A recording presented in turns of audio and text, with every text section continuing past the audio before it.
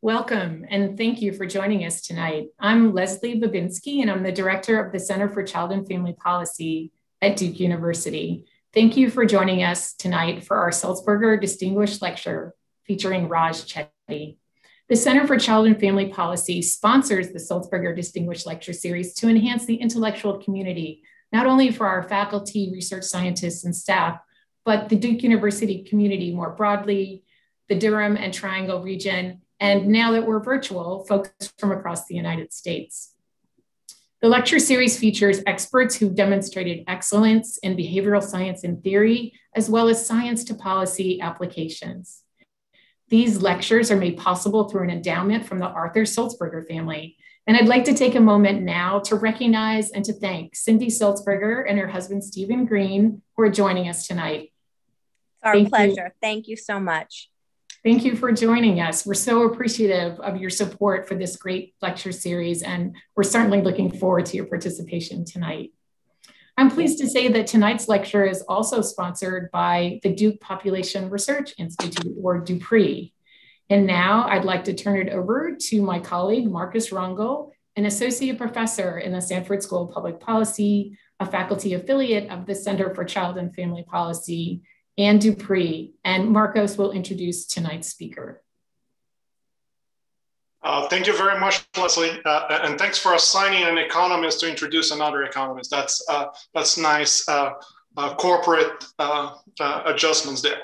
But before I introduce Dr. Chetty, let me talk a little bit about a couple of minutes to tell you about DUPRE a little bit, and talking about our institute as really the center in which scholars are challenging the boundaries of interdisciplinary population research. And we are advancing knowledge and training researchers as we go.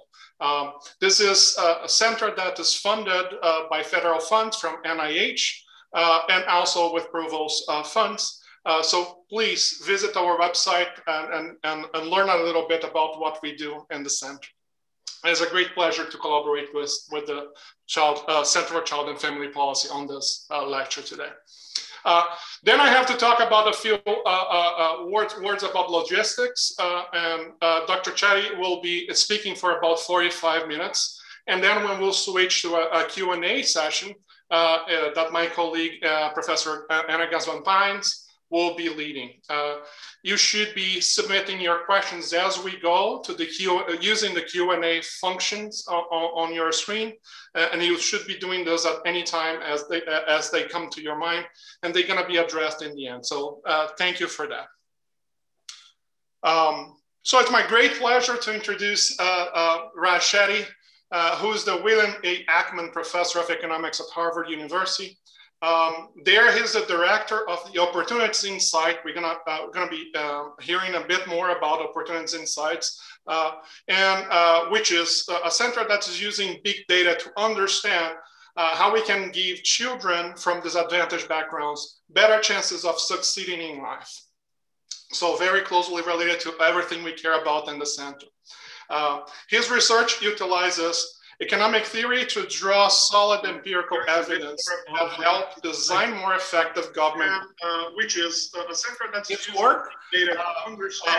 His work covers topics from tax policy, unemployment insurance to education, affordable housing, and has been widely cited, of course, in academia, in media outlets, and congressional testimony. Dr. Chetty received his PhD from Harvard, and is one of the youngest tenured professors in that institution's history. He's taught previously at UC Berkeley and Stanford as well. So all the great places. So Dr. Chetty has received numerous awards during his career for his research, including a MacArthur Genius Fellowship and a John Bates Clark Medal that is given to economists under the age of 40, whose work is judged to have made the most significant contribution to the field.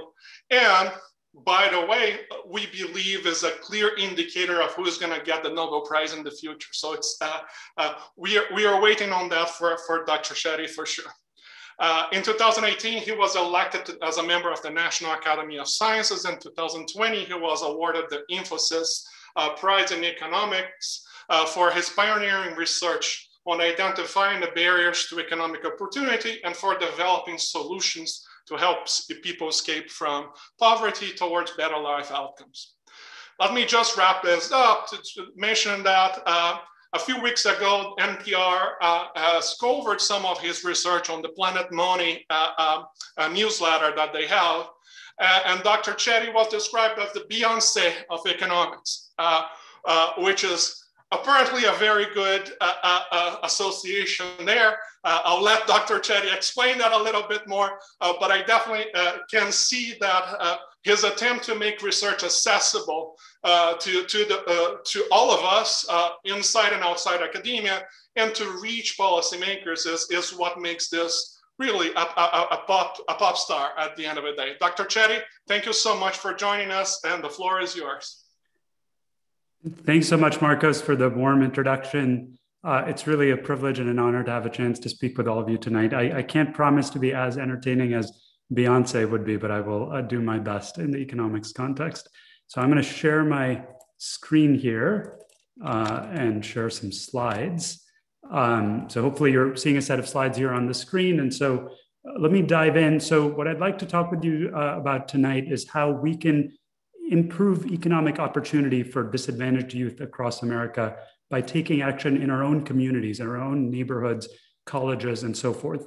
But I want to start at a much more macro, big picture level by talking about the American dream at a national level. So what is the American dream? It's, of course, a multifaceted concept that means different things to different people. I want to talk about one way that the American dream has traditionally been conceptualized, which is the idea that this is a country where through hard work, any child should have the chance of moving up in the income distribution relative to their parents. And so the first thing I want to do is discuss a study that my colleagues and I did a few years ago, where we set about to assess the extent to which America actually lives up to that aspiration. What fraction of kids actually go on to earn more than their parents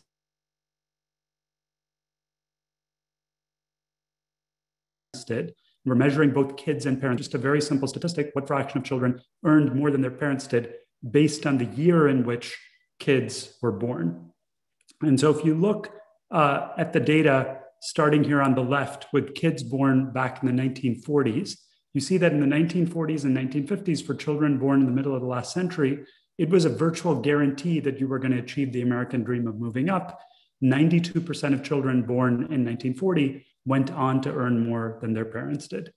Now, if you look at what has happened over time on your screen, you see a dramatic fading of the American dream, such that for children born in the mid-1980s, for whom we're measuring incomes today when they're in their 30s, it's now become a coin flip, a 50-50 shot as to whether you're going to achieve the American dream of moving up.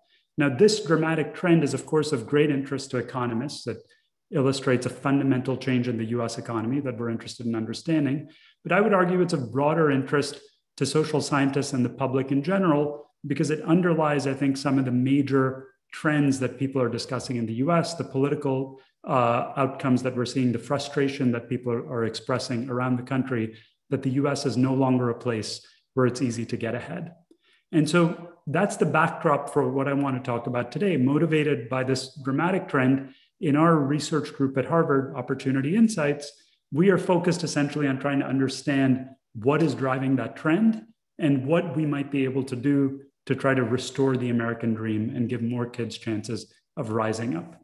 So now that is, of course, a topic that lots of people have been interested in for many decades. And I know lots of folks who are listening today at Duke from various departments have done very important work on.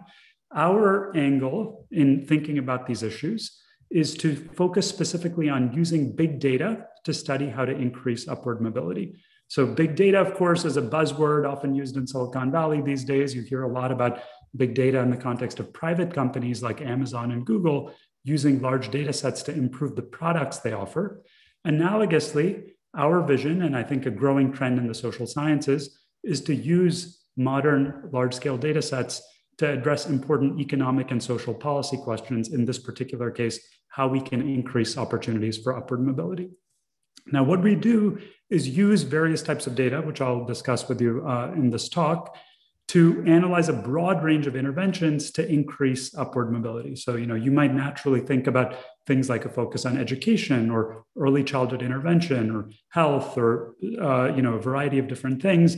We're not going to pick any one particular domain. Rather, we're going to organize things from a life course perspective, looking at a variety of interventions from childhood to adulthood. And you'll see why I think that more holistic perspective makes a lot of sense when you look at these data.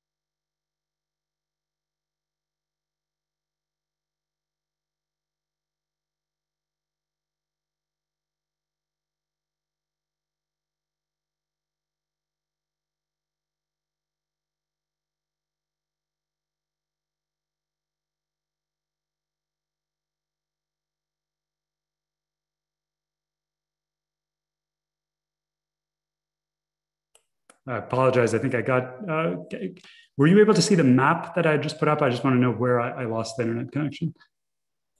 We did not, excuse me, we did not see the map. Okay, so let me start there. Sorry about this.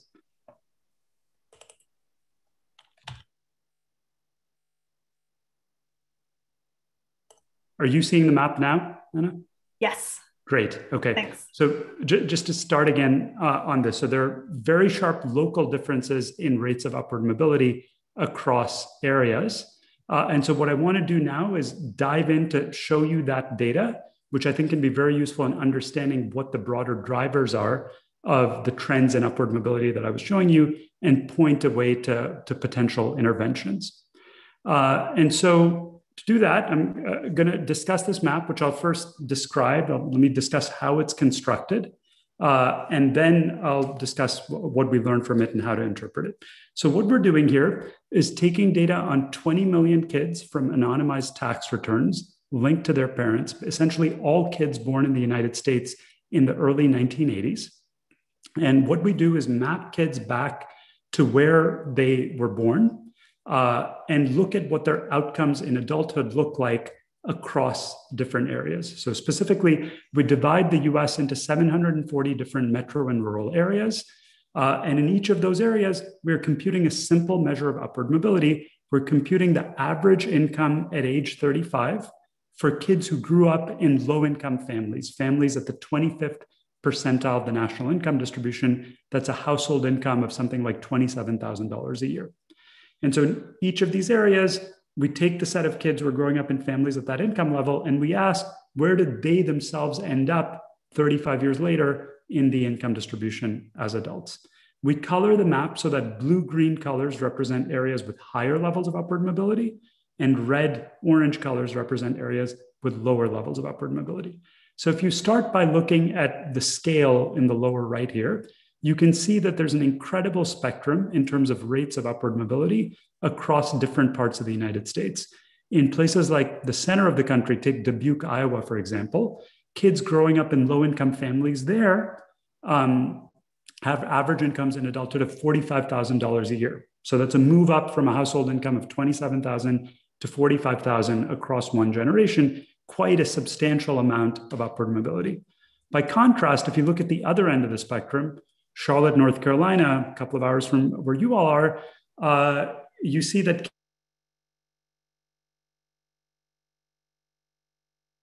kids who are growing up in families with a comparable level of income and only $26,300 a year. So no progress across generations. More broadly, you can see the geographic variation for yourself. Much of the Southeast and the industrial Midwest, cities like Cleveland and Cincinnati, have very low rates of upward mobility. The coasts and much of the center of the country have much higher rates of upward mobility. So, what I'm going to do in this talk is essentially try to understand what is driving the variation in this map and what that means in terms of what we can do going forward to increase rates of upward mobility in the more red and orange colored areas. And these data really provide us now an unprecedented lens to be able to study these issues in a very granular way, because when you see this type of sharp variation, like you see in this map and like I'm going to show you in more detail, you can start to understand what is different about the blue-green colored areas on this map relative to the red areas, which can then point the ways to understanding mechanisms and interventions. Now, before I go on to assess potential explanations, throughout this talk, I'm going to be focused primarily on income as the outcome of interest, but I know there are lots of folks here who are coming from the med school and are interested in health issues. And although I'm an economist and economists tend to focus on income, we do recognize that there are lots of other outcomes that are important in people's lives, but beyond the amount that they're earning. One reason to focus on income is that it's something that we can measure quite well. And it's very strongly correlated with a variety of other life outcomes that we might care about directly. And so I just want to show you that directly from the same sort of data before moving on to understand the drivers of what I just showed you in the map. And I'm going to do that by taking one simple measure of health outcomes that we've looked at in our group, again, using tax data here linked to Social Security death records for the entire US population. This is from a paper in JAMA a few years ago, where we look at how life expectancy varies by income in the US and across areas. And the main point I want to make is that there are very closely related patterns between health outcomes and the income economic outcomes that I'm going to focus on in this lecture today. And so just as one simple illustration of that, this chart here is plotting life expectancy at age 40 for men in the United States by their income percentile. And what you can see is that there's an incredibly strong gradient here, where men in the top 1% of the income distribution live about 15 years longer on average than men in the bottom 1%. So just to put that magnitude in context, as some of you might know, the CDC estimates that if we were to eliminate cancer as a cause of death, we would increase life expectancy by an average of 3.2 years in the US.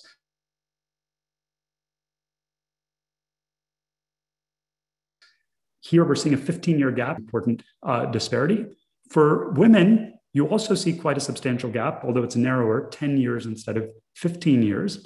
The broader point that I want to make here is just that while I'm going to focus on one particular set of outcomes, through a series of analyses, this chart and a variety of other things, if we look at education outcomes, if we look at health outcomes, we look at a variety of social outcomes, these things, they're not identical in every case, but they kind of move as a bundle. And so you can see the economic focus that I'm going to talk about here as applying more broadly to the types of problems you might be interested in.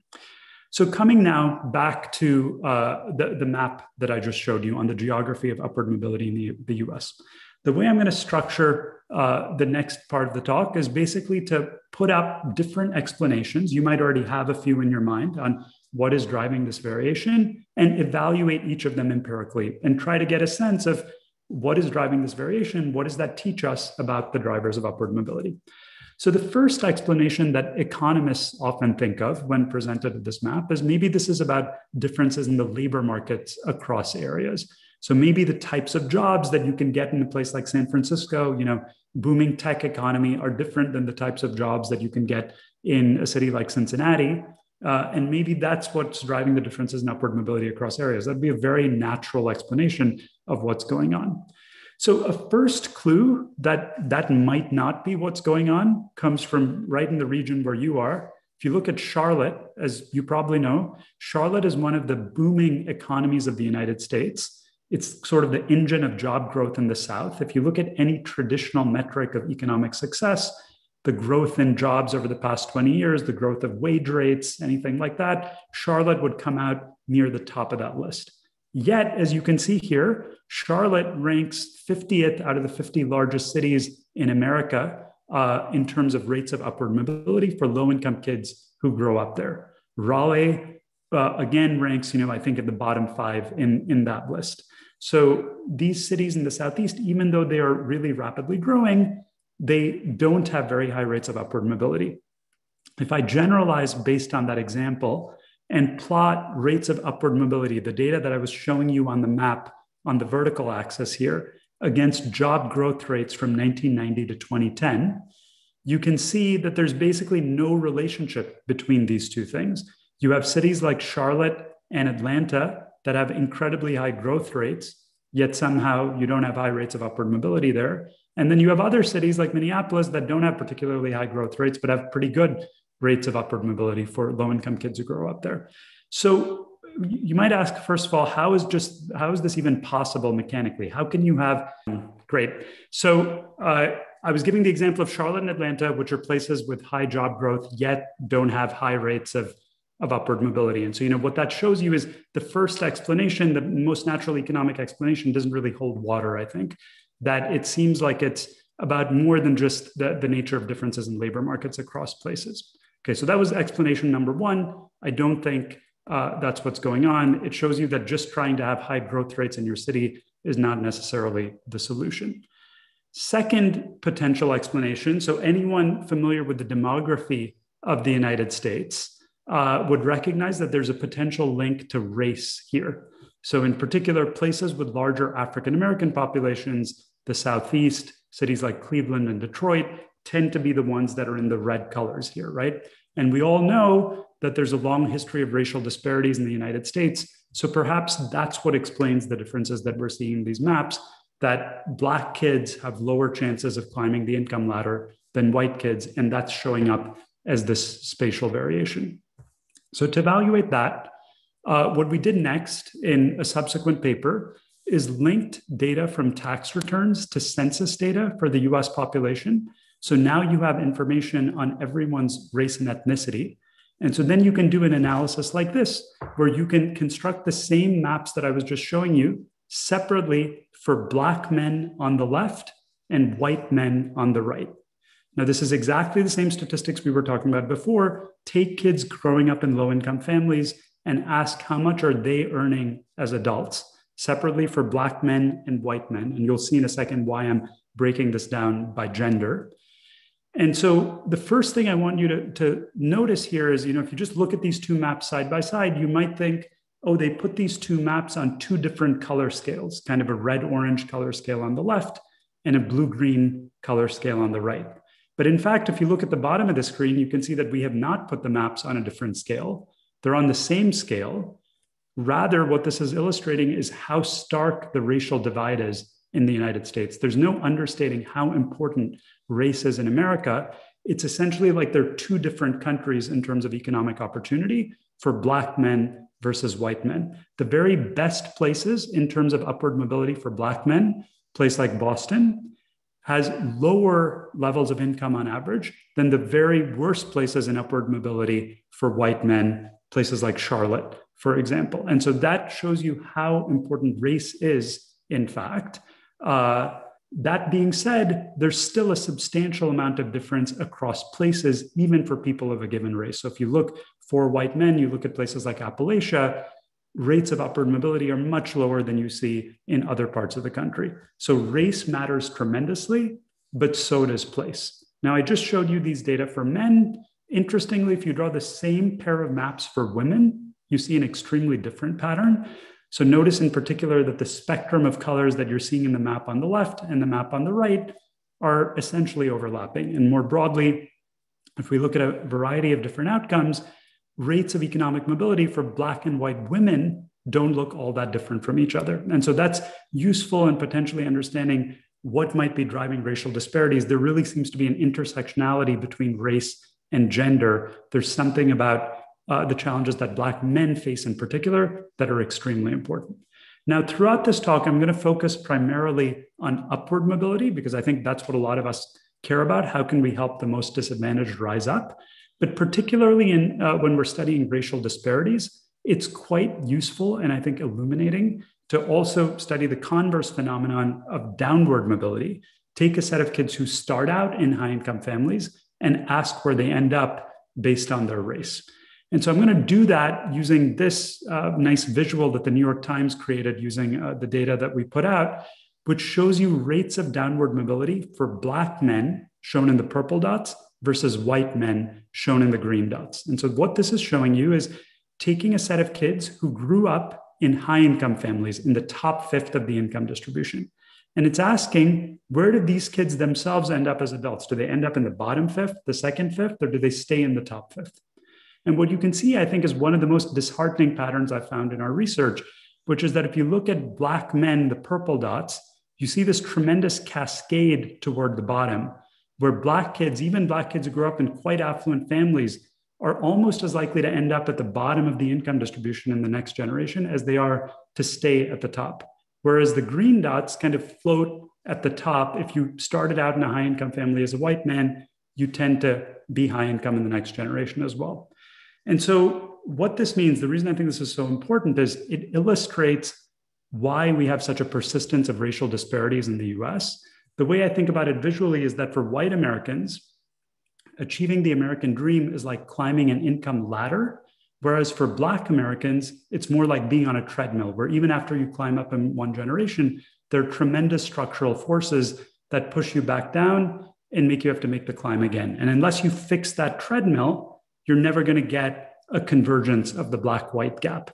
And so, the key takeaway from this, I think, is race matters. And in particular, race matters even among high-income folks. So there's a lot of focus on how do we help Black kids in more disadvantaged communities.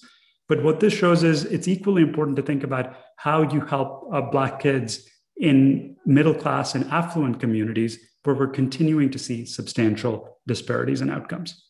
Okay, so all of that is showing you that race is in fact a very important piece of what is going on and needs to be addressed in its own right, I think, independent of some of the other factors that I'm going to talk about next. But coming now again back to the map here, let me take a next step now in trying to understand what's driving these differences for people of a given race.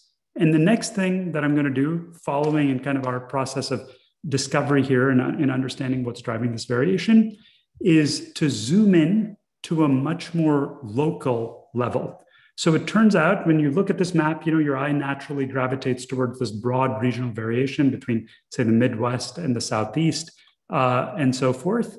What I want to do now is show you that a lot of this variation actually arises at a much more local level across different city blocks within a given place. And so the way that I'm going to do that to show you that data is to toggle over to a tool called the Opportunity Atlas, which is an interactive tool that you can access yourself on the web. And you should be seeing this map here on the screen on this website, where you can just go to opportunityatlas.org. And so what I'm going to do is here, just type in Duke University.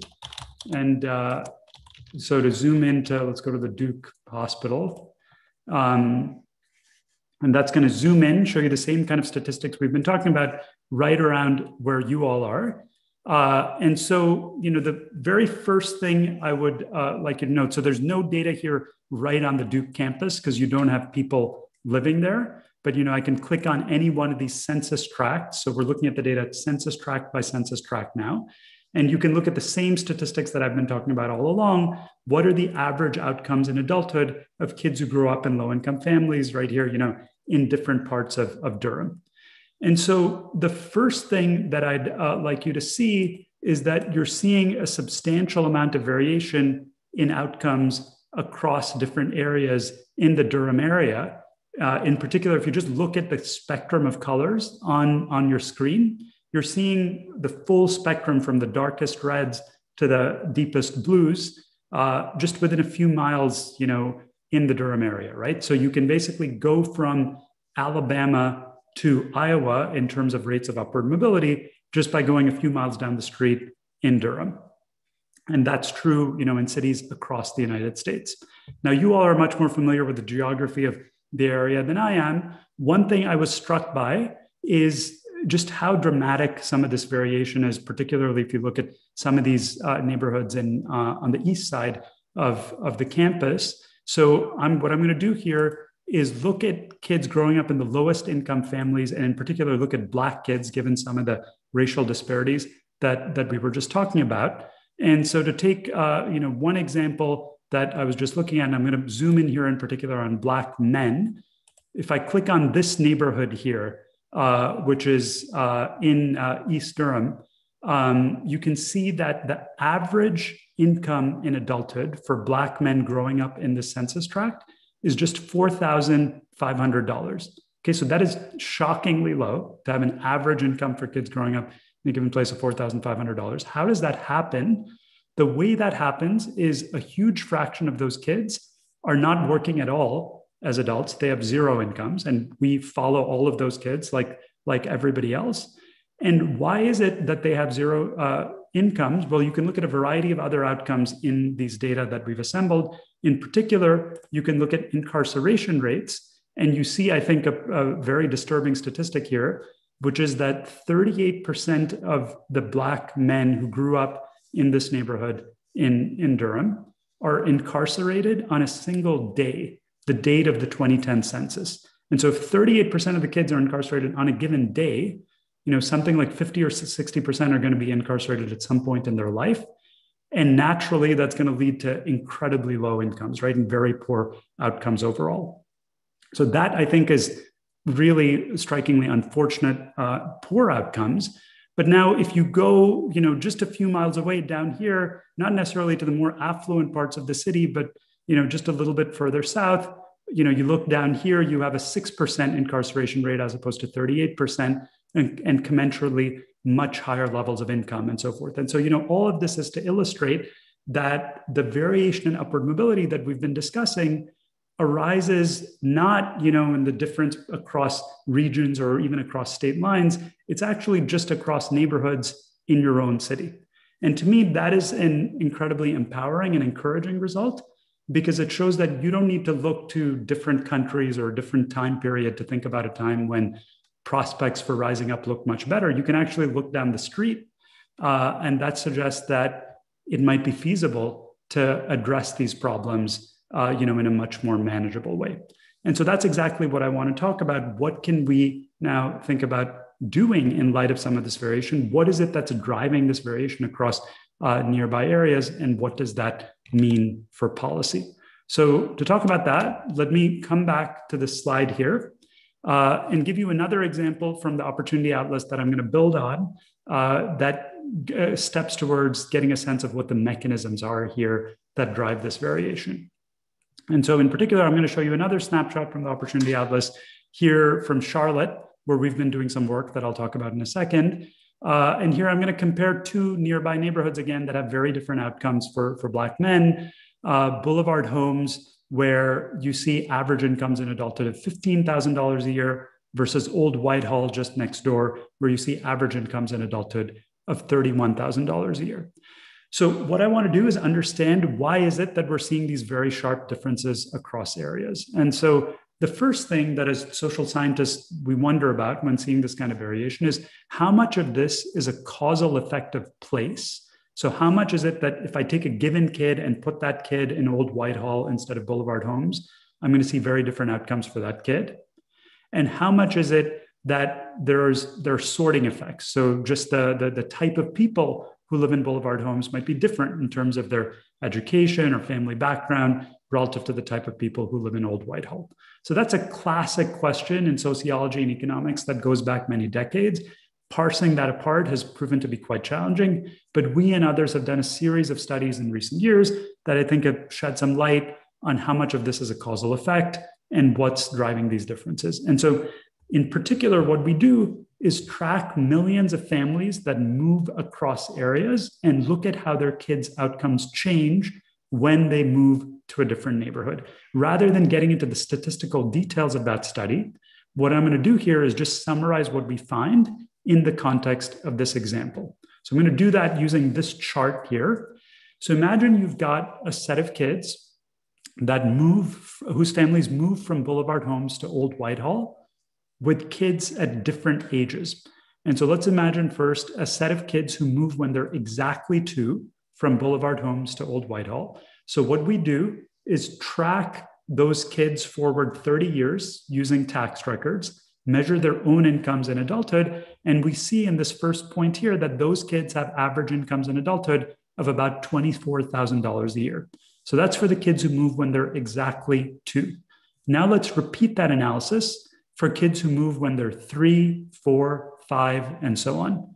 And what you see is this very clear declining pattern the later you make that move from Boulevard Homes to Old Whitehall, the less of a gain you get.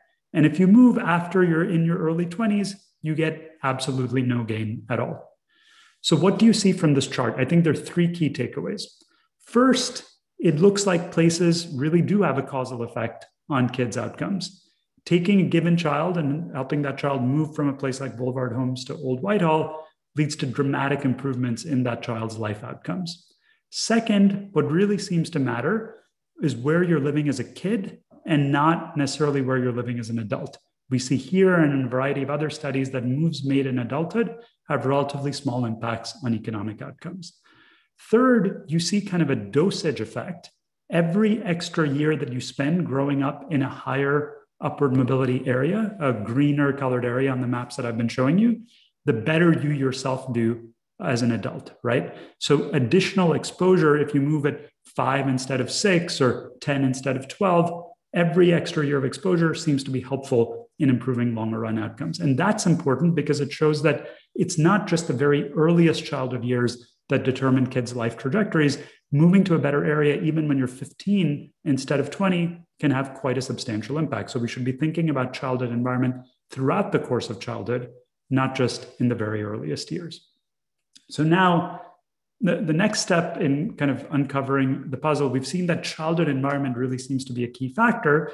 So naturally, you're probably wondering, okay, so what is it about a place like Boulevard Homes, these neighborhoods that have, higher levels of upward mobility? What are they doing differently from places like Old Whitehall? Why is it that Old Whitehall has better outcomes than Boulevard Homes? So that is a very difficult question to answer. It's one that we and many others are studying at the moment. What I'm going to do here is summarize 4 factors that seem to be highly predictive of these differences in outcomes across areas. So we've looked at a variety of different factors that sociologists and economists have proposed over the years as potential determinants of upward mobility. And just in the interest of time, I'm highlighting the 4 strongest correlates of these differences in upward mobility that we found. So let me just read them off and then I'll discuss in a bit more detail. So the first is lower poverty rates. Communities that are more mixed income tend to generate higher rates of upward mobility. Interestingly, they don't tend to have worse outcomes for higher income people, suggesting that it might be possible that more integrated communities benefit the poor without harming the rich. Second, places with more stable family structures, more 2-parent families, for instance, tend to have higher rates of upward mobility. Third, as you might expect intuitively, places with better schools, public schools in particular, measured in various ways, tend to have higher rates of upward mobility. And then finally, one of the strongest predictors we found, and something we're really focusing on in our research at present, is that places with greater social capital tend to have higher levels of upward mobility. So what is social capital? Can be kind of a nebulous concept. The way I think about it is the old adage that it takes a village to raise a child. Will someone else help you out even if you're not doing well? Think of a place like Salt Lake City with the Mormon Church, often thought to be a canonical example of a place with a lot of social capital. Salt Lake City is one of the cities with the highest rates of upward mobility in our data. More generally, places that look like that tend to have high levels of upward mobility. In our ongoing work, we're using data from social networks to measure social capital much more precisely. And in a study we hope to release later this year, we'll be able to speak about that much more precisely. But that strikes me as one particularly important factor here. So these are correlated predictive factors. They don't necessarily point to causal mechanisms. But what I think they tell us is that these differences across areas in terms of upward mobility, they don't come from just one particular thing, like differences in schools or differences in the availability of affordable housing. It's a mix of different factors that really seem to matter. And so I think multifaceted approaches to trying to tackle these issues to improve economic outcomes, to improve health outcomes, could be very valuable. And so motivated by that, in the remaining few minutes before we open it up to questions, I want to talk about how we can take this research base that I've been sharing with you here to translate that to changes in policy. And what this means in terms of how we can take action to increase upward mobility in our own communities. And the way we've been organizing our thinking along those lines is to consider three different approaches to increasing upward mobility that I think arise directly from the research findings that I've been sharing with you. So the way I would summarize in essentially one line what I've shown you so far is that the origins of the American dream are incredibly granular. They seem to arise at a very local level, and in particular, it's childhood environment until kids are age 22 or 23, something like that, that really shapes kids' prospects for upward mobility at a hyper-local level. We estimate that it's something like conditions in a half-mile radius around your house that really seem to be key in determining your later outcomes. So if you have that view of the world, that the American dream is shaped by local differences in childhood environment, I think you would naturally think about three different ways to address the problem. The first is to try to help people move to higher opportunity areas. If we see much higher opportunity, on the west side of Durham than the east side, well, maybe we can just help lower income folks to move to some of these neighborhoods that have higher levels of upward mobility. So I think of that as essentially trying to reduce segregation, and that's one potential approach that we might think about that I'll talk about in a second. A second approach, recognizing that you can't possibly help everyone move to a higher opportunity area, is to figure out how you increase upward mobility in the red colored parts of the maps that I've been showing you. So how can you make strategic place-based investments to improve economic and health outcomes in those areas? And I'll talk a bit about how we're thinking about that. And then finally, recognizing that after age 18, the key touch point for many kids is not where they live, where they grew up at home, but rather where they attend college. I think there's a potential role that institutions of higher education can play in increasing pathways to upward mobility as well. So let me spend a few minutes talking about each of these different approaches, and then I'll conclude. So let's start with the reducing segregation approach. So here I'm going to talk about some work that we're doing on the ground in Seattle to help families move to higher opportunity areas and how that provides a pathway to scaling to national policy changes. So to set this up, let me note, as some of you might know, that we spend a tremendous amount of money in the United States on affordable housing programs that are intended to give families access to higher opportunity neighborhoods. We spend about $45 billion per year on various affordable housing programs, the biggest component of which are vouchers that about 2 million families get that give them assistance in paying rent. So in the Seattle area, you get a voucher that's worth something like $1,500 a month if you receive one of these housing vouchers. So when we put out this Opportunity Atlas data, we started to hear from a number of housing authorities who were interested in figuring out whether they could use these data to help families move to higher opportunity neighborhoods. And so the first thing we did is we tried to figure out where are families that receive housing vouchers, where do they currently live?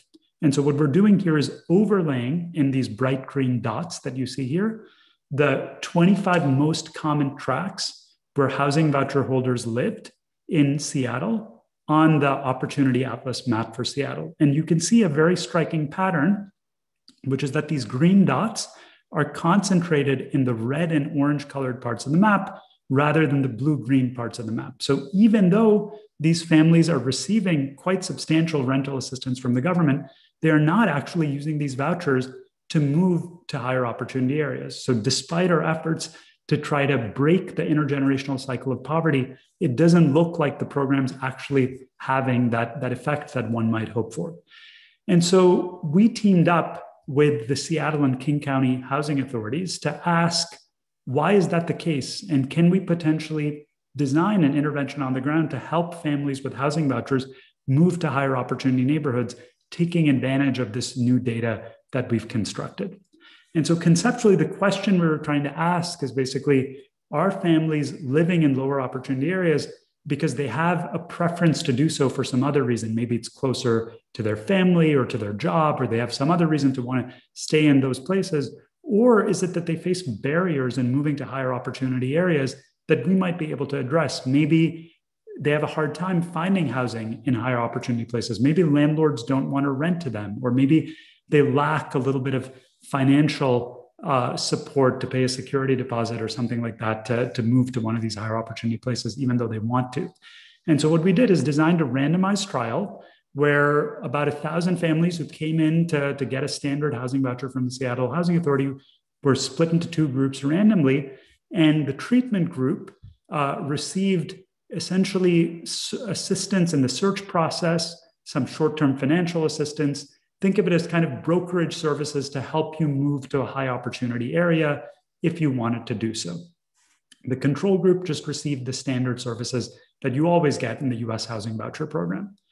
And so what we did is essentially compare what happened in terms of where families chose to move when they got this additional assistance. And the results, I think, are quite striking. If you look at the control group that did not receive any additional assistance, only 14% of families moved to high opportunity areas in the top third of the distribution in King County. In contrast, in the treatment group, more than half of the families moved to high opportunity neighborhoods.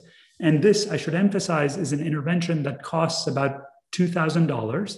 It's not a small sum, but relative to the, on average, about $100,000 that we're spending on the voucher over many years when families receive this voucher, it's only something like a 2% increment in the cost of the program, but it dramatically shifts where families end up choosing to live and where kids are growing up. And you can see that in this map here, where the green pins show you where families in the treatment group chose to move, and the red pins show you where families in the control group chose to move. And you can see that the blue shaded regions are the high opportunity parts of the Seattle metro area. And you can see that the green pins are scattered throughout the higher opportunity neighborhoods rather than the lower opportunity places. And we estimate that on average, just as a result of this simple intervention, the kids who are in these families in the green pins are going to go on to earn an additional $200,000 or so over their lifetimes relative to the families in the red pins. And so that's a simple change to a very large existing program that we think could meaningfully reduce segregation and increase upward mobility quite substantially, illustrating how I think this type of research can really lead to meaningful change on the ground. Encouragingly, I think that kind of work can actually have an impact on policy, even in the polarized climate in which we live. So, this gives you an example where there's now been a bill passed with bipartisan support that has authorized $60 million to do what we did in Seattle in cities across the country. And there's additional discussion to expand the housing voucher program by an additional $5 billion per year with these sorts of supports to help more families across America move to higher opportunity neighborhoods. So that's one concrete way that I think we can tackle some of these issues and increase opportunity. But I want to emphasize, as many of you are probably thinking, surely that can't be the scalable path to trying to increase opportunity for everyone across the US. And so I want to spend a few minutes talking about our ongoing work in these other two dimensions that I think are complementary to this approach of reducing segregation. So when we look at these neighborhoods that have lower levels of opportunity, maybe some folks want to move to higher opportunity areas, and we can try to facilitate those choices. But there are going to be lots of folks who can't or don't want to move to a different neighborhood. And so how can we bring opportunity to them? So what I want to do here is, I don't have an answer to give you on that front. What I'm going to do is talk about how we're trying to address the problem, and in particular, talk about some work we're doing in Charlotte, which is a city where we've spent a lot of time because of this fact that Charlotte ranks 50th out of 50 in terms of rates of upward mobility. And so when we put out that study, people in Charlotte noticed, and we got a lot of interest from folks in Charlotte, I found in a very encouraging way, where it wasn't so much, attempting to disagree with what the study had shown, but rather to ask, as they say in the local newspaper here, how on the one hand can we be such a vital and opportunity-rich community, but on the other hand, be ranked dead last in the odds that our lowest income children and youth will be able to move up the economic ladder.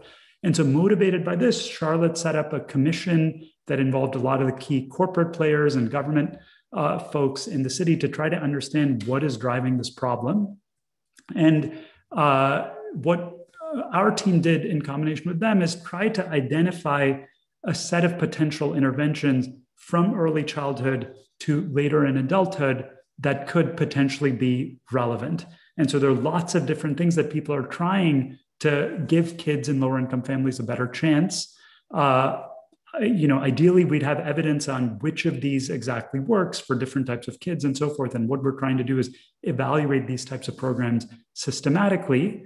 We don't know yet exactly what the answer is, but what I think is encouraging is you have examples. For example, if you look at the lower right here, this program called Year Up, which is a tailored job training program targeted at lower income kids.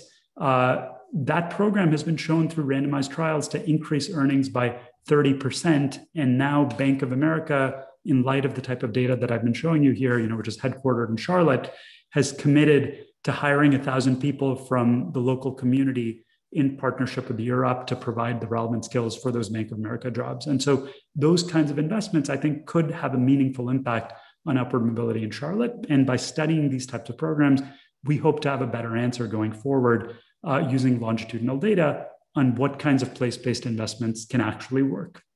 So the last thing I want to talk about in the last couple of minutes is this final domain of higher education, which I think is particularly relevant for all of us, given the institutions that we are at. What role can colleges play in increasing upward mobility? And so the way that I'm going to do that is by showing you this chart here, which shows you two key dimensions that matter for colleges' contribution to upward mobility. So in other work that we've done with similar data, we have put out publicly available statistics on how much every college in America is contributing to upward mobility. And the way we do that is basically thinking about two statistics. On the vertical axis is a simple measure of the upward mobility rate for students at a given college. So in particular, the measure we're looking at here is if you take the set of kids who come from families in the bottom 20%, what fraction reach the top 20%? Now, every dot here is a different college in America. And so if we look here, for instance, at the dot for Duke, we see that 50% of the kids who come from low-income families end up reaching the top 20% of the income distribution themselves. So Duke ranks, very high in the distribution of colleges in terms of upward mobility, near the very top for the low-income kids who attend Duke. But of course, when you think about the contribution of a place like Duke to upward mobility, what matters is not just how low-income kids who attend Duke do, but how many low-income kids there are on campus to begin with. And on that dimension, as you can see, Duke has relatively few low-income kids, right? Relative to other colleges in the local area, only something like 5% of kids or less come from the bottom 20% of the income distribution. Now, the question in some sense, then, if you want to think about how you increase upward mobility, the contribution to upward mobility is for places like Duke or Harvard, which is up here as well in the upper left, how do you move those points to the right side of the chart? How do you increase access for low-income kids? And then conversely, for some of the local community colleges, how can you think about improving outcomes for low-income kids in those places? Now, concretely, I think there are significant challenges that elite private institutions face, even despite the efforts that have been made over the past 10 years to increase access. And so just to illustrate that, this is pooling data for the Ivy Plus colleges, the Ivy League colleges plus Stanford, MIT, Duke, and Chicago, showing you the fraction of kids who come from each percentile of the income distribution. And what is striking here is that you see, 15% of kids at these colleges come from families in the top 1% of the income distribution, that is families earning more than about $650,000 a year. And so, there are more kids from the top 1% of the income distribution at these colleges than the bottom 50% combined. And that, I think, really limits their capacity to increase upward mobility. If you have no low-income kids on campus to begin with, obviously, no matter how good a job you do in propelling those few kids who are there, you're going to have a limited impact on upward mobility in the country as a whole. And so what we are doing now is in partnership with 400 colleges across the US, we're trying to understand how one can make progress on those two dimensions, increasing access to qualified low-income students at colleges that have very good outcomes, and how you can maximize success for kids from disadvantaged backgrounds at places like community colleges that serve many low-income kids, but currently don't have great outcomes. Okay, so I hope I've illustrated a bunch of different dimensions on which I think we can make significant progress, especially with modern data. I want to end by talking about, recognizing that we're doing this talk remotely. We're in a very unique moment here in our history in the midst of the COVID-19 pandemic. And so, many people often ask me when I present all of this material, which we had been working on pre-COVID, what are the implications of this pandemic, this historic crisis for economic opportunity and these issues in the United States? And so I just want to show you data that pertains to the pandemic that we have been tracking in our group when the pandemic struck, that I think shows you how these issues are going to be even more amplified given the current crisis. And so I'll show you two quick pieces of evidence on that. So first, if you look at what happened to employment rates in the US when the pandemic hit in March last year, you can see that they fell very sharply, as you know from reading the news, but in particular, they fell very sharply for the lowest income folks in the US in the bottom wage quartile. And strikingly, they have not recovered even in recent months. Whereas for high income folks, you see a V-shaped pattern that you often read about in the news, where within a few weeks, you were back to baseline levels of employment. And so this type of pattern where we have these enormous disparities that have opened up in terms of employment, I think does not bode well for economic opportunities for lower income folks going forward in the coming years. Even more worrisome, thinking about the next generation and linking back now to the set of issues I talked about in this lecture today, if we look at what has happened to kids' outcomes, which we've been tracking through the pandemic here using data from an online math learning platform called Zern, which about 1 million kids use in the US as part of their school curriculum, you can see that the number of math lessons that kids from low-income families completed when schools went remote in mid-March last year fell dramatically and never really recovered over the course of the school year. And even in this school year, after schools had time to recalibrate, we've had about a 20% gap open up in terms of the number of math lessons that low-income kids are completing relative to high-income kids, right? So that's like low-income kids are going to school 1 day less a week than high-income kids. So even all the existing disparities that were there, I think are dramatically amplified in the current crisis. And so to me, this makes the broader set of issues that we've been talking about, the challenges that the US faces, all the more important in the current crisis. And so let me end by coming back to the chart that I started out with. I think we've witnessed over the past 50 years a dramatic change in the US that has made opportunities for upward mobility much harder to come by. Unfortunately, I think the present crisis only makes these problems more urgent. But to end on a more optimistic note, I think, if we think about the saying that people sometimes quote that we should never let a crisis go to waste, I think it's unique crises like these that really give us an opportunity to reorganize how society is structured. And coming out of the Great Depression, the fundamental changes in US social programs and infrastructure, I think that's what led to decades of inclusive growth in the United States and some of the highest rates of economic opportunity. And I think informed by modern data, modern science, there's an opportunity to do that again in the United States. And I very much hope many of the folks on this call will be able to participate in that effort. So thanks very much. And everything that I've presented here is accessible on our website. And I hope some of these data and tools will be useful to all of you in your own work. Thank you so much, Dr. Chetty, for a really compelling presentation. We have had a very lively set of questions coming through the chat. And so I know folks are going to be interested in hearing from you on a number of issues. I'm going to try to group them together. So as you can imagine, many of the folks who are listening today have some ideas about potential mechanisms or other things that might be going on that they are hoping to hear you speak on. One thing that has come up in several questions is issues around gentrification. This is actually something that is very relevant in our ongoing conversation right here in Durham. And by zooming in on East Durham, you may not have realized it, but that is an area that has historically faced a lot of challenges and is now experiencing a lot of gentrification.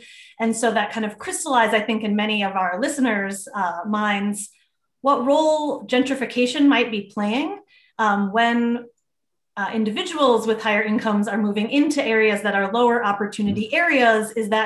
Do you imagine, for example, that would improve opportunities for children living in those areas? So could you start by just talking a little bit about gentrification? Yeah, it's a great question. We are exactly at this moment conducting a couple of studies that focus on exactly the variation described, Anna, looking with these longitudinal data at places, sounds like East Durham, where higher income folks are moving in, trying to understand what implications that has for lower income folks. I'll say a couple of things, although I don't have the direct answer yet from that type of analysis. One concern is that people get displaced, right? And so even if those neighborhoods look better when you're kind of driving around, it's unclear whether the people who lived there before actually benefited, because they might have had to move to a different place, or maybe they're not even benefiting at all from the change in the neighborhood. So I think a key challenge that's going to arise is how you sort of do gentrification right, in the sense that places are inevitably going to gentrify. Some places may get wealthier, and that could potentially benefit lower income folks. And my sense is it can particularly benefit them if you create the type of interaction in public schools, for example, that we see is associated with better outcomes for lower income kids. So let me contrast two different versions of gentrification. Imagine higher income folks move in and send their kids to private schools and essentially have no connection to lower income people in an area.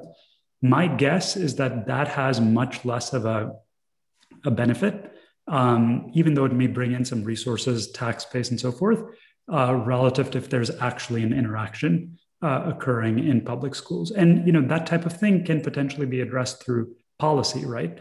That people make these choices in light of what schools look like in a given place, in light of how things are zoned, and so forth. And so I don't think there's going to be a single answer on gentrification is always good or bad. I think it's going to be, how do you do this in a way that generates the best outcomes? Thank you. Another thought that some of our participants have been wondering about, and this relates in particular to access to higher education, is the role of debt. So when students from lower income families are trying to access higher education, they're often borrowing money. And so if you could just talk a little bit about debt and student debt in particular, and the role that might be playing here. Yeah. So I think debt just amplifies some of the issues that I was talking about at the end, right? So you can end up with students going to colleges where we don't really see great outcomes for kids. And then furthermore, it wasn't taken into account in that chart, you're saddled with quite a bit of debt. For example, the salient example is for-profit colleges, where for many for-profit colleges, you don't see great outcomes. And there's a tremendous amount of debt. And then, it's even worse in terms of long-term prospects. Even among some of the high upward mobility institutions that were in kind of the upper left side of the chart that I showed you, students can end up with significant debt. I will note, though, that it doesn't seem like financial considerations in terms of the cost of attending college by themselves are enough to explain why we see such few low-income kids at places like Duke or Harvard. Even after financial aid was expanded substantially at those types of institutions, such that, if you're coming from a lower income family, you would not have to take on a lot of debt to attend some of these colleges. Even then, we have very few kids at these institutions. And so what we're trying to do now is understand why that's the case and how you can actually create greater access. Thank you so much. The final kind of set of mechanisms that people have been wondering about, that we're hoping you might be able to say a little bit more about, is the concurrent changes in family structure that have happened kind of right along the same time frame as you showed this decrease in the chances of kids in the US having upward mobility that really corresponded with the rise of single parent families. And so could you just talk a little bit more about the role of family structure? Yeah, absolutely. So I think the role of family structure actually is more subtle than one might think. So I pointed out that places with more two-parent families tend to have higher rates of upward mobility. And the most intuitive explanation you'd probably think of is it's probably beneficial for kids to grow up in a two-parent household than a single-parent household, and maybe that's why they're doing better. But it turns out the mechanism is actually, I think, not that. And the reason we know that is even if you take kids who themselves grow up in two-parent families, if you grow up in a neighborhood with more single-parent families, we see that you are less likely to climb the income ladder. And so it's not about whether your own parents are married or not. It seems to be something about the community. Communities where you have more single-parent families tend to have lower rates of upward mobility. Now, why exactly that's the case, I'm not totally sure. One pattern we see in the data is that the presence of fathers in a community is particularly important for boys' outcomes rather than girls' outcomes, which a number of studies have shown in recent years. And it's also race specific. In particular, if there are lots of Black men present in a community, then Black boys tend to do better in that community. And so naturally, as we've had an increase in mass incarceration and you have more kids growing up in single parent families, not per se because there's an impact of your own parents' marital structure, but something about how that maybe destabilizes a community, changes mentors, role models, aspirations, all that seems to play some role in shaping kids' outcomes. Thank you so much. So the next set of questions had to do with our participants really wondering about other racial or ethnic groups. So I'll just ask about a couple that have come up in the Q&A. One is one person wondering if you could say a little bit about Asian Americans who seem to have, in general, higher upward mobility, and whether you've been able to look at Asian Americans in particular. Yeah, and so I apologize, just because of lack of time, not being able to cover all the different groups, but all of this is on the web and you can download that data by area. You can go to that Opportunity Atlas website or a paper on race and intergenerational mobility that analyzes the patterns. And so let me briefly summarize for some of the other groups. So it is correct for Asian Americans, you tend to see much higher rates of upward mobility than for any other group. So low-income Asian kids do particularly well. That is a phenomenon that has been well documented in the past and in other contexts. However, it turns out that that doesn't really seem to be an Asian effect as much as an immigrant effect. So if you look at Asians whose parents grew up in the United States, their rates of upward mobility look identical to whites. So it's the immigrants' kids who end up having really high rates of upward mobility. Why is that? A common explanation is kind of the engineer who came over and, was driving a cab in the US. So the parents have sort of a high skill level, but a low measured income. And so then it looks like the families have very high rates of upward mobility. I don't know if that's the only driver, but the key point is, I don't think there's some Asian effect that kind of persists across generations. It seems to be something unique to immigrants. Let me also speak to, another very important and large group in the US, Hispanic Americans, where there, I think there's a striking contrast relative to Black Americans. So if you look at the data at present, average incomes for Hispanics and Blacks are not that different.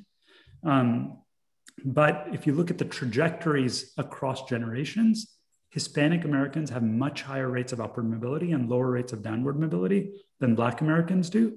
And so we estimate over a couple of generations, a big part of the Hispanic white income gap is going to get closed. Whereas the Black-white gap looks like it's in what an economist would call a steady state. It doesn't look like it's on a path to converging at all because of that treadmill kind of phenomenon that I was describing. So you mentioned the other groups that our listeners and participants were wondering about too. So thank you so much for that really thorough answer. If we could just spend a couple minutes on some of the methodological questions that have come in. Folks are wondering whether your figures are adjusted for cost of living differentials in different parts of the country. So yeah, very natural to wonder about differences in cost of living. The baseline maps that I was showing you do not adjust for differences in cost of living. Let me then answer that question in two ways. So first of all, empirically, if you do adjust for local differences in cost of living, local rents, price of groceries, things like that, you end up getting a map that looks almost identical to the maps that I was showing you. The correlation is 0.9 across areas in terms of rates of upward mobility. So conceptually, why is that the case? The reason is that upward mobility is fundamentally about the difference between kids' outcomes and parents' outcomes. Most kids tend to live near their parents. So while some of us here might have moved quite a bit, I think the statistic that people like to quote is the average kid lives 17 miles away from their mom as an adult. And so as a result, if you're living in the same place as your parents, right, cost of living is just going to move the kids and the parents both up or down together. And so the rate of upward mobility is not going to change. So to make that concrete, a place like New York, very expensive, is going to look worse in terms of real incomes for the child, but it's also going to look worse for the parents. And so when you think about upward mobility, New York ends up looking basically the same as it did originally. And so that's why that ends up not changing the conclusions much. And a similar question, but for inflation adjustment of these earnings numbers? Yeah. So the inflation adjustment matters when you're comparing things over time, right? So like that first chart I showed about the fading American dream, the way you account for inflation is going to be crucial there. Because you're looking at the kid's income 30 years after the parents. How do you compare those dollars? And so what we're doing is adjusting for inflation using the standard consumer price index. There's a whole debate in literature and economics on whether the consumer price index actually captures inflation correctly or not. And it gets tricky to do properly, particularly because when you have new products, it becomes very difficult to figure out how do you adjust for prices, right? So if I take my iPhone here, which we didn't have 30 years ago, we have to figure out how to value that iPhone. If your view is like, my life is fundamentally better, the iPhone is worth $1 million to me, then of course we're going to conclude that everyone today is better off than they were 30 years ago because nobody had an iPhone 30 years ago. But if you make some reasonable adjustments for how much people seem to think new products are worth, following kind of the standards in literature, you get the kind of graph that I showed you. Thank you so much. One of our questions is asking you to link your findings around adult earnings explicitly to the findings that you briefly presented around health outcomes. And in particular, wondering if you could talk about the fact that there is some evidence that when minoritized groups move up the ladder and attain economic success, they also suffer adverse physical and psychological health outcomes. And so just wondering if you could speak a little bit about how we think kind of holistically about well-being and where people end up when we, in relation to this other literature. Yeah, great question. I mean, so I at a like zooming out level kind of tried to argue that economic outcomes, health outcomes, educational outcomes, there are common elements to all of those. But I don't want to overstate that. There are definitely differences, as you noted right there, where even conditional on income, you can take two groups. Often we see this along racial lines where we'll see very different outcomes, even for, Black and white family making, exactly the same level of income. And so, stepping back, what I would ideally like to do is to be able to measure the full suite of outcomes and not focus, be forced to focus primarily on things like income. What we're able to measure well, if you take this kind of big data quantitative approach that we're focused on, what we're able to measure well tends to be things that the government records systematically, right? And the things that the government records tend to be things that have tax or financial implications for the government. And so from a health perspective, we end up basically knowing about death, which I showed you data on, because that's crucial for administering things like Social Security. What we have much poorer data on are health outcomes along the way. How healthy are people? For certain populations, you can have pretty good data on health expenditures like Medicare recipients and so forth. But what I think is much more poorly understood is what the evolution of health looks like, particularly prior to retirement. And my instinct is that, although I don't think this has been shown empirically, I think local exposure along the lines of what I was showing you here, what you're influenced by, what you're connected to early in childhood has a great influence on health outcomes, just like it does on economic outcomes, although they might not go one for one together. Let me say one more thing on that. One study I found interesting recently from an economist named Maria Polyakova at Stanford tries to look at variation in health outcomes across areas along the lines of what we did in the JAMA paper. But what's interesting about what she's able to do is look at a variety of different causes of death and look at not just overall mortality, but a variety of different health outcomes. What she shows is it's not just that one outcome is driving these disparities. One source, one cause of death is driving the disparities. It's on all different dimensions, right? It's not just cancer, it's also heart disease. It's also a variety of different things by income group, by area. So it really looks like there's a common factor, perhaps stress or something like that, that seems to be a key driver of these differences across places. And so, while I think naturally the literature on health focuses on how we can treat specific conditions, it does seem like there are broader social common factors, perhaps operating through stress or other mechanisms that are worth thinking hard about. Thank you so much. One of the wonderful things about the Sulzberger lectures is the opportunity for not just our Duke students, staff, and faculty to participate, but also our community partners. And we've had a number of questions come in from members of our community who are really inspired by this presentation and would love to hear a little bit from you about how we as, say, citizens of Durham or citizens of North Carolina could use these data to advocate for change in our communities. So could you talk a little bit about that?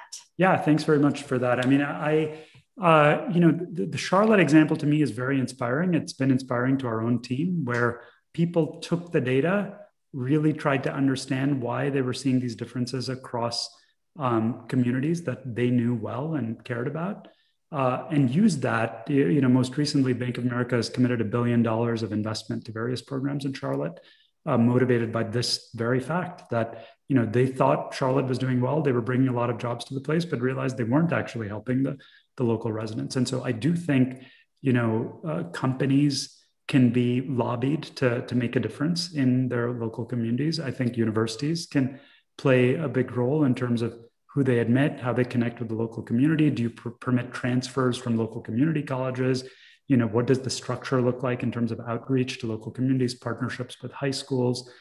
One of the directions in which I'm hoping to go, there are concrete things one can do, like the affordable housing program, where Durham's going to have a housing voucher program just like every other place in the US. And you could imagine doing what we've done in Seattle in Durham. And that's a very concrete thing that folks who might have connections to the housing authority in the local area could do. But more broadly, what we're hoping to do over time is be able to put out these sorts of statistics year after year so people can measure progress. So I've, at this point, kind of been able to just give you a snapshot for a single generation. One of the things we're working toward is, every year be able to release a new set of statistics for what's going on at each university in each neighborhood. One of the tricky things in studying upward mobility is if we were to literally wait to look at kids' outcomes in adulthood, I would need to wait 25 years, right, to see the outcomes of interest. So obviously it's hard to get that kind of real-time feedback that's really useful for figuring out what's working. So one of the projects we're working on in that context is to try to identify earlier indicators that seem like good predictors of these later outcomes so that we can put out indices that can help people monitor progress and focus their attention on local areas. But I've found, just being able to spotlight things and use these data to start a local conversation, and just the very observation that you can make a difference on an issue as grand as the American dream in your local neighborhood can be very empowering. And so I'm delighted that people are interested in doing that. And could you talk a little bit more about specifically the role that universities and their health systems can play in addressing these issues? Yeah. So, I think universities, let me take the health system question in particular. As health researchers, I think often one naturally focuses on treating a specific disease or, figuring out how you provide care in a particular acute context.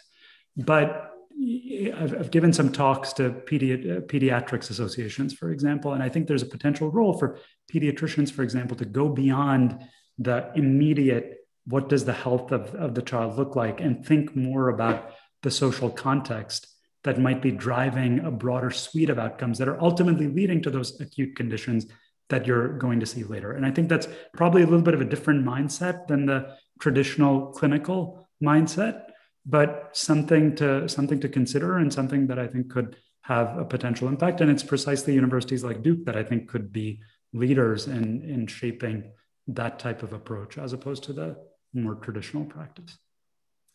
Thank you. Several questions coming in about how you approach your work as a scholar and researcher. So we'll start with one question specifically asking about the labor that goes into managing big data and kind of how you approach that and where you see research using big data going. Yeah. So this work, as you can imagine, is incredibly labor intensive. It's not, the traditional social science, pen and paper, sitting in your office, new theory that could, potentially be influential is very different from that. You're starting from a raw data set. A lot of what I was showing you here, anonymized tax records. We constructed an 8 billion row data set covering everybody in the United States over a 30-year period. As you can imagine, that is not something that is super easy to do. You don't do that in like your Excel spreadsheet. And so we've got a big team of about 30 people who are working together on this. Very grateful to them for all of their efforts. Lots of students and other research scientists and faculty collaborators who've been involved, an enormous number of people in the studies that I've been showing you. My view more broadly is that is the kind of structure that social science is headed toward. And I actually think that's an important challenge for universities to think about. How do we support social science that looks a little bit more like the lab sciences going forward, rather than the traditional each professor on their own? And I think that matters for everything from what does the physical structure of our buildings look like to be structured more like labs rather than individual offices, to how do you set up incentives and collaborations such that the 30 people on the team each have their own pathway to develop a career. And so those are things that we've been trying to innovate on in the background to be able to do this type of work. But, I think what's been really inspiring to all of us is seeing how this is really a case where the sum is much greater than the parts. What we're all able to do working together, there's no possible way I could have done any of what I showed you by myself. It's just tremendously more impactful than each person trying to carve off a little piece and do something on their own. And for those who are really inspired by this partnership in Seattle and your ability to be involved in a randomized experiment, could you say a little bit about opportunities and challenges related to doing experiments in the field? Yeah. I mean, what I've realized is a whole different skill set, right? Analyzing data to trying to actually change something on the ground. And we were very lucky to have incredible partners in Seattle and King County who really drove the ship on that. And so one of the things we've developed in our team, motivated by that, is we don't just have researchers, but we have a set of folks that we've hired from the policy world who've been involved in trying to change programs like that to help us translate the research findings to policy change. And I think that's, again, something that's very important for social scientists and academics to think about.